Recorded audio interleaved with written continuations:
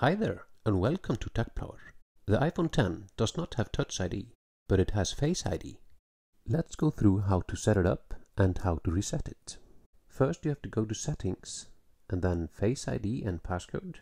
There you have to enter your passcode to get access to that menu. Then you tap the Set up Face ID button. Then you're presented with some instructions how to set up Face ID.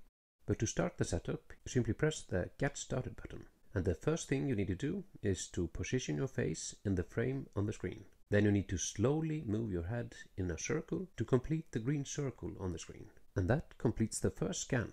Then you have to tap the Continue button to perform the second face scan and turn your head slowly in a circle to close the green circle.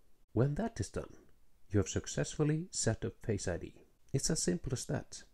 Now you can see how my face unlocks my phone, and it's very quick. I simply wake the screen and swipe up.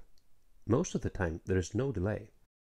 If you want to reset Face ID, that is very simple. You simply go to the same settings menu as before and tap Reset Face ID. That's it.